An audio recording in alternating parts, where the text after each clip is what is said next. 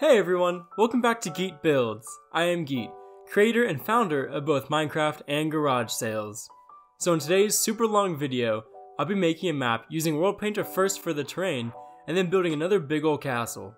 So if you aren't really interested in World Painter, feel free to skip ahead to 220, and that's when the building time-lapse begins. So this week's winner of the subscriber giveaway was Graham, who does have a last name, but I'm not trying to dox them, so we'll just leave it at Graham. They wanted a castle that's in a valley surrounded by mountains, with the main portion of the castle on a hill, and then there's a smaller tower connected by a bridge off to the right. And then in addition to that, there would be a natural opening in the mountains with a path that is surrounded by statues of soldiers. So I jumped into World Painter and started making the terrain. And if you want to be entered in to win a map and haven't entered already, just comment down below that you want to join in a way that I can get in touch with you, like Instagram or Planet Minecraft or Discord. And every week, I randomly choose one of my subscribers and make them a custom 1K map of their choosing, which I usually post a video about on Friday, but because this week's build ended up being a bit larger than usual, it's coming out a lot later. And since last week's video is late, this week's video will also probably be a bit late, but I'm shooting for a Sunday upload, so look out for that. So the World Painter part of this map was pretty basic. I made the overall slope and outline of the map first using the circle brushes, and I wanted to gradually slope downwards from the castle to the shore, so I made that gradient first and then made the mountains and hill and dug in the river after that. And I've been really liking adding some rocky outcrops and rivers lately, so I added that too. I think it makes the rivers look a lot more realistic and treacherous, as if the river has some rapids or something in it. And for the mountains, I wanted a texture that wouldn't be quite vanilla, but I didn't want the mountains to be dark like last week's video. So I ended up using a layered mix of stone, diorite, andesite, and cobblestone to give it a sediment look. And then for the trees, I went with a mix of oak and spruce trees, with boulders, logs, stumps, and bushes thrown in to give the ground some cool texture. And I was thinking about adding snow to the peaks of the mountains, but I didn't really think it would fit the theme I was going for, or add anything to the map, so I ended up not doing that. And that's basically it for the world painting on this map. It wasn't too complex or anything, so the terrain part of the build didn't take a whole long to make, especially compared with the 30 hours spent building the castle and everything else, which I definitely can't do every week. So if you skipped the world painting, welcome back to the video. So for the castle, I usually have a couple pictures or designs in mind when I'm making the outline and planning the build, but for some reason this week I either forgot to look for inspiration or just didn't really feel like it. So I winged it and started tracing the outline with orange wool wherever I thought it would look good. I threw around towers and parts of the castle stretching out from the main portion here and there, but yeah, I would definitely recommend using inspiration. I don't really know what I was thinking or why I just started placing blocks without a plan.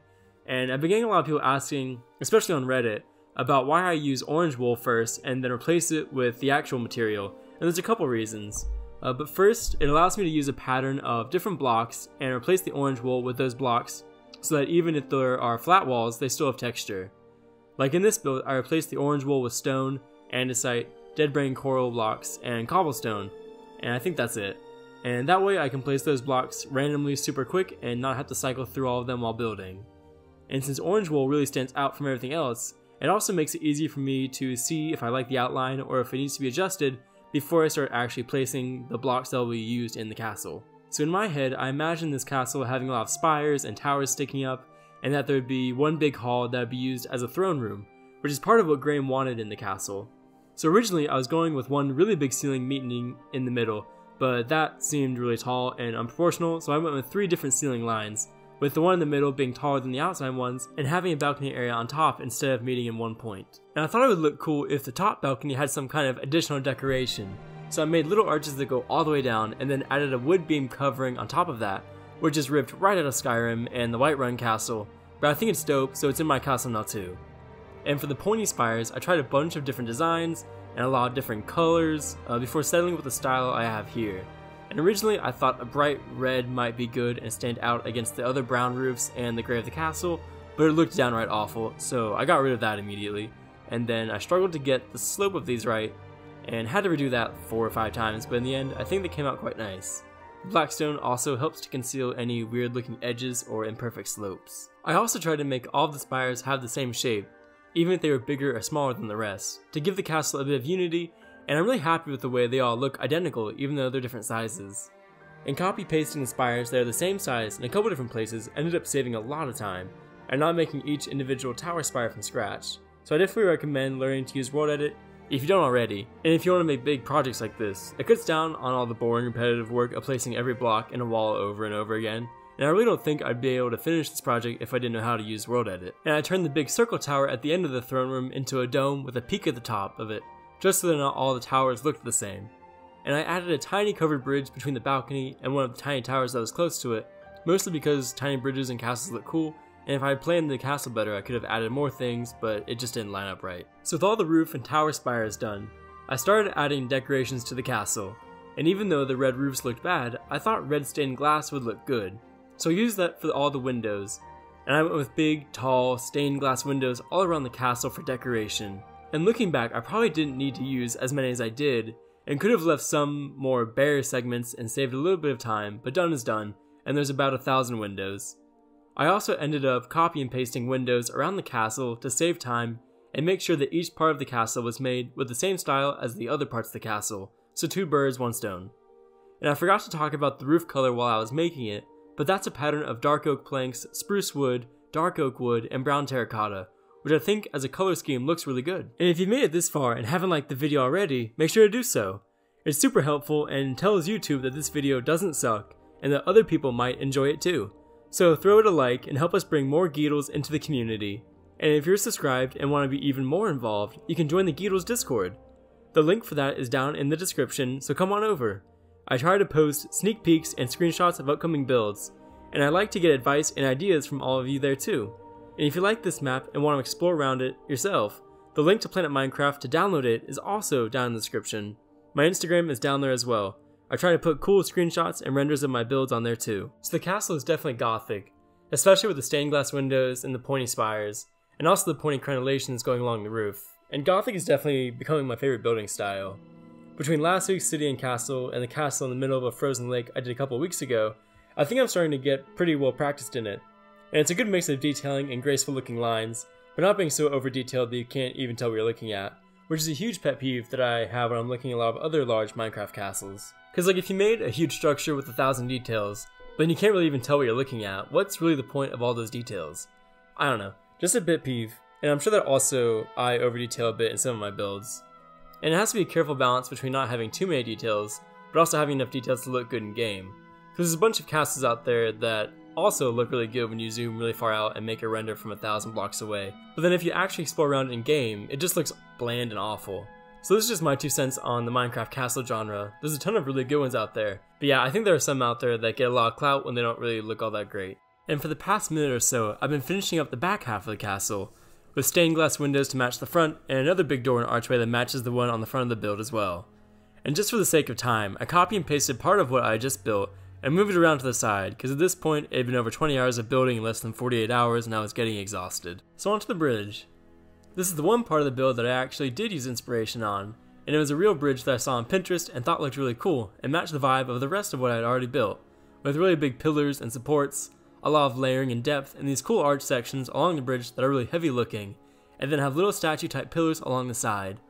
I'm really happy with how it came out, and I think the heaviness matches how big the rest of the castle is, and how big the tower to the side is too, and I knew it would look funny if it was too small. And I'll admit, by the time I got to the tower, my brain was fried. I was desperate to finish the map, and I definitely rushed through it, so it's not the best thing I've ever built, and it could be a lot better if I'd had more time or a fresh night of sleep to go on, but I may do, and it's okay enough. And then of course, a castle needs some castle walls, so I built a gate using the door I'd already made around the back of the build, then made the tower on the right, which is used the spire from a tower on top of the castle, and put together another small tower on the left of the gate that's flat at the top.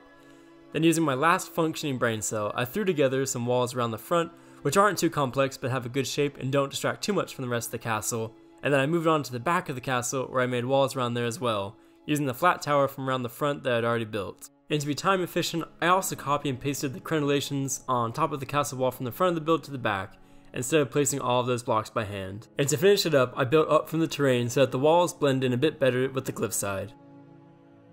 And with all of the castle walls finally done, I started adding some details to the landscape.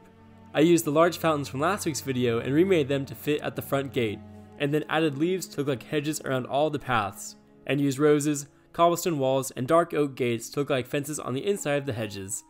Then I went around and planted some oak saplings around the grassy areas and let those grow into trees to fill up some of the empty space, and did the same around the back area of the castle, and then planted even more trees around the outside of the castle so that it fits snugly into the landscape and to keep it from looking like it weirdly sticks out from the rest of the map. And that's actually my one big complaint about the icy castle from a few videos ago. I think that the castle looks really good, but that I didn't do enough to actually make it blend into the map. So I wanted to focus more on this build to make it all look like it flows together, and I think it works really well here. I like that you can't see as much of the bottom of the castle walls, and the tree line goes all the way from the forest right up to the build. And then using the curvy ramp from last week's city as inspiration, I started building a winding road down from the gate to the grass below, marking roughly where I wanted to go using purple wool first, and then filling it with orange wool where I wanted the path to be, and then making a lot of adjustments to get the slope and thickness just the way I wanted it. And I think little things like this make the map feel more organic, especially since a lot of the castle is built on flat angles, except for some of the outer walls which are built on 45-degree angle, so this helped give the castle a bit more curviness. And now I'm building on the interior of the castle, which I don't usually do because it takes a lot of time and I don't really have a ton of practice with it. So in here I used the really tall ceilings to make large pillars that get thinner towards the middle and grow outwards until they meet with the other pillars across from them, and then attach them to the sides of the room using lower arches to add a little depth and to keep everything from seeming too repetitive. Then I made the chandeliers using fences and chains, and moved on to the floor design. And as a whole, I tried my best to copy the throne room from Game of Thrones, and it definitely shows in the throne itself, which is really dark and sort of lumpy and made with different black stone blocks. And to fill in some of the remaining area on the sides of the room, I built a gallery out of dark oak wood, with the floor made out of spruce planks and with fences and gates around the side to be railings.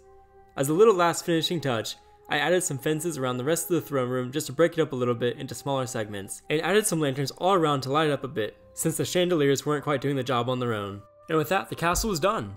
The only thing left to do was make the statues along the path.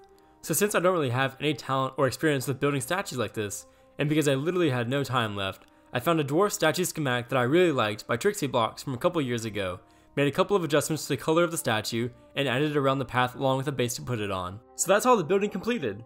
The rest of the video will be a nice, relaxing cinematic fly around the map, and a lot of good angles to show what the castle looks like up close and from far away. So make sure to stick around for the rest of the video, and if you've enjoyed the video so far, go ahead and throw it a like. And remember, every like is one small step for man, one giant leap for Geet's channel. And if this video gets 30 likes, I'll go ahead and actually post this week's subscriber giveaway map by Sunday, I pinky promise. So I hope this video brought you some joy, and I'll see you next time. Peace.